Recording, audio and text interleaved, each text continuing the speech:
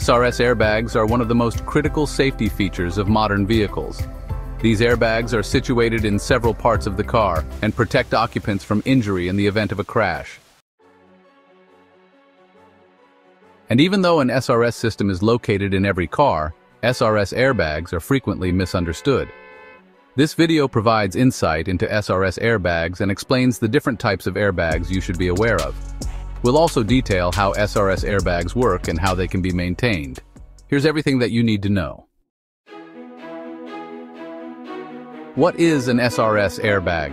An SRS airbag, also known as a supplemental restraint system airbag, is found at the center of the steering wheel, on the passenger side of the dashboard, and in a few other places around the car.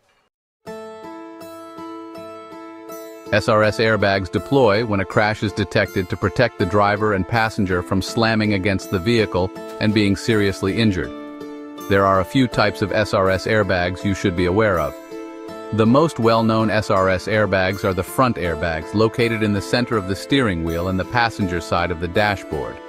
Front airbags provide important protection during head-on crashes because they prevent the driver and passenger from hitting the dashboard.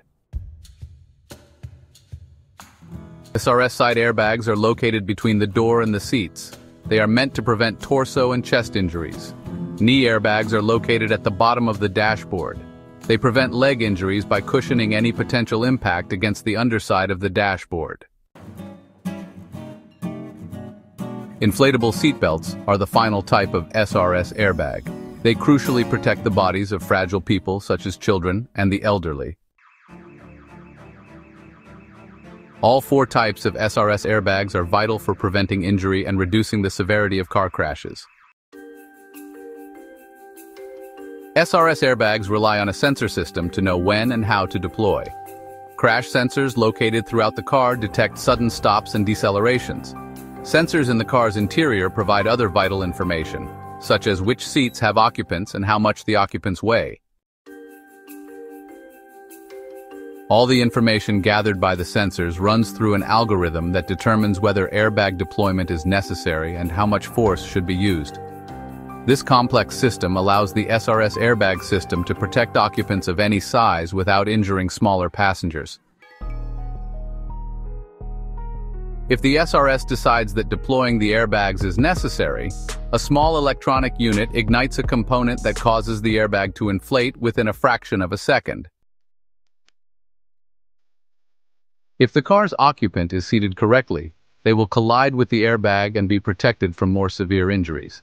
Small decisions that passengers may make may cause the outcome of a frontal collision to be much worse. Airbags will only properly protect those sitting in the passenger seat when a seat belt is appropriately worn and every vehicle occupant sits correctly in their seat. People who don't wear seat belts or position themselves too close to the airbag risk serious injury. Following the proper maintenance guidelines for your SRS airbags is vital to be fully protected in a crash. You should start by checking your vehicle's manual to see what maintenance routines the manufacturer recommends.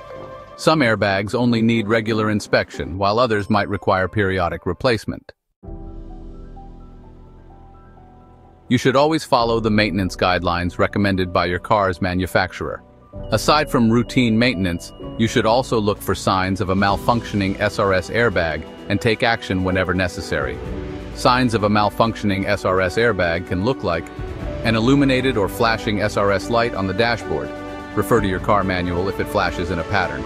Car battery drained, depleted airbag battery, visible corrosion or damage on the airbag control module, and airbags failing to deploy. In some cases, the SRS airbags may need to be replaced.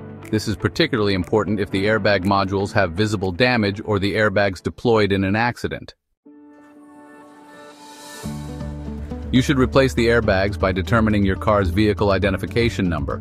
It is essential to find a replacement airbag that matches your car's VIN, made by an official manufacturer. Third-party airbags may deploy in dangerous ways or fail to deploy at all during an accident. Replacing the airbag is a delicate process that an experienced mechanic should complete.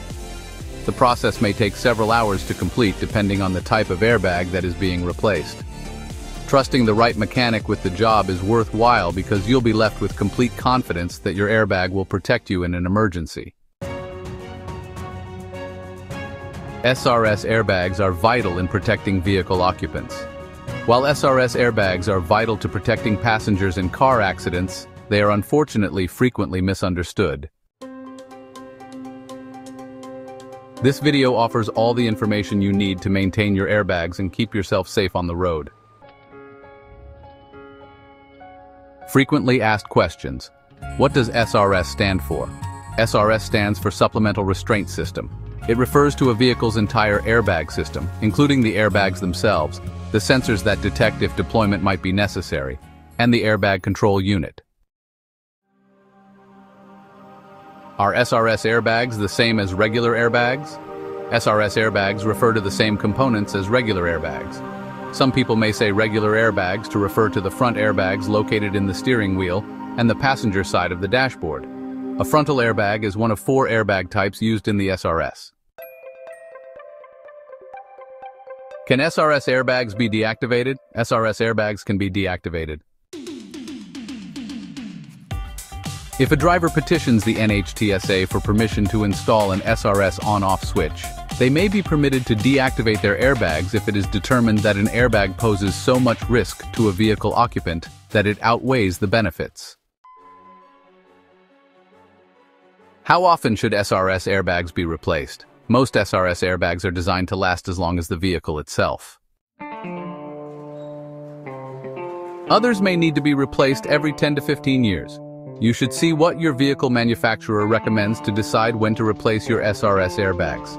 Always replace your SRS airbags if they deploy. Are there any risks associated with SRS airbags? Airbags are known to reduce the risk of fatalities and injuries in almost every crash.